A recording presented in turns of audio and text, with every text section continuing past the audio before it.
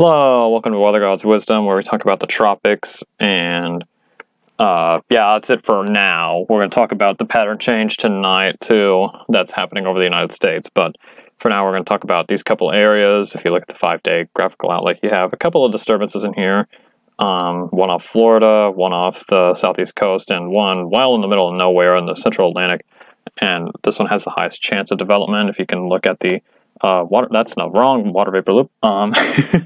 You have this system that is probably going to develop into a subtropical or tropical storm that is going to try to kind of drift west before it gets absorbed by a trough that's centered over the United States right now. And then you have these two systems that have a 10 and 30% chance, respectively, 10 and 30.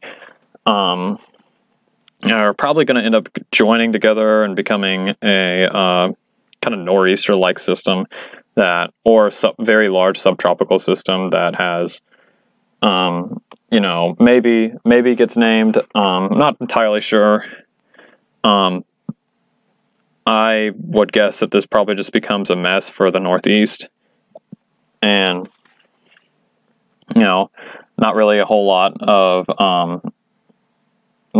impacts that are out of the normal for this time of year. You typically have troughs that come in here. I mean, a little later than, or earlier than normal for right now because it's only October, but typically for the later part of this month, you tend to get nor'easters in this area, and so you'll have 15-mile-an-hour winds over here, and it'll be snowy, but this is not going to be snowy. This is all going to be wet and kind of cold. So just something to keep an eye out. As for impacts, regardless, you're probably going to get a lot of rain in this area.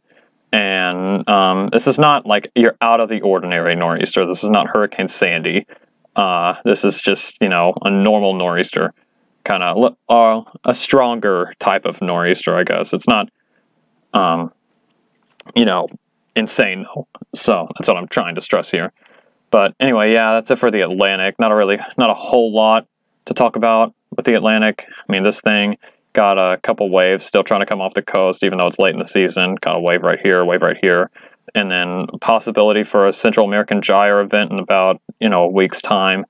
But we're kind of not so sure about that because only one model has been hinting at it, and that's the GFS. And GFS is the only model that goes out further than 7 days or 10 days, and so that's kind of why we're a little more timid about it. The European model has something coming off of the African coast after 7 days. And, we tend to watch these things with kind of a half caution because the synoptics have not formed yet for that to happen.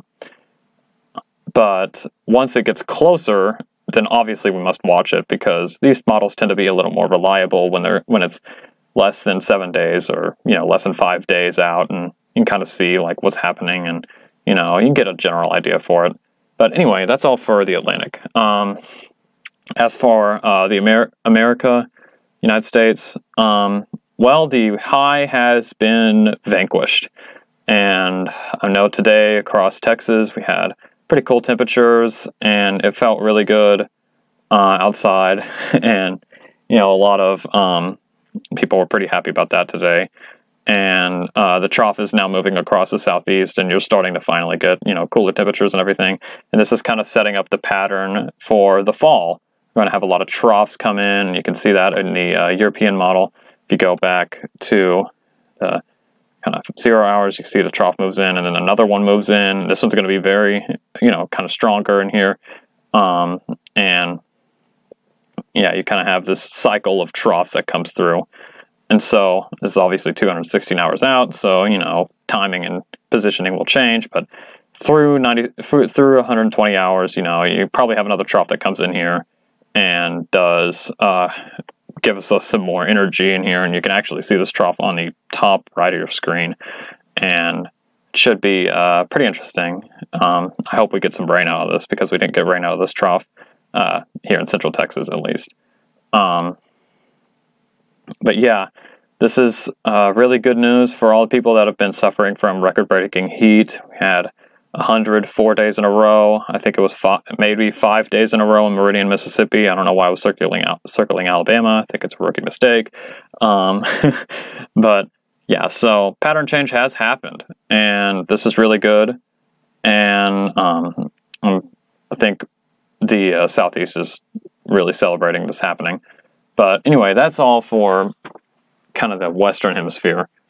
Now onto the Eastern Hemisphere, where we talk about more serious stuff. We've got Super Typhoon Hagibis, which has, over the past couple of days, I really wanted to do a video yesterday, but I had a lot of stuff happen.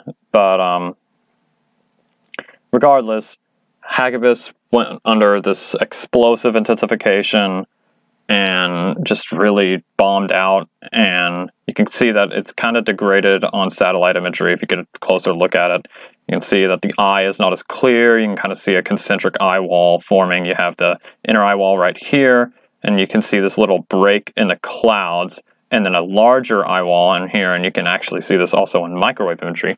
You have this larger outer ring that is choking out this very, very small inner ring now. This storm had a very, very small eye, and so it's easy for this to happen. But once this happens, the storm should, or completes, this storm should re-intensify and probably could get back up to Category 5 status.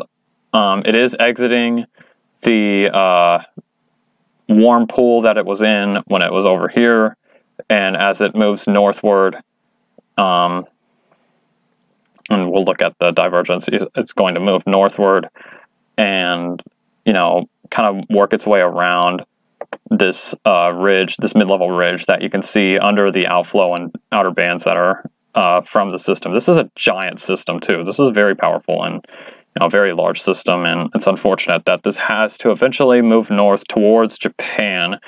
And while it is moving towards Japan, it will be weakening, and that is good news.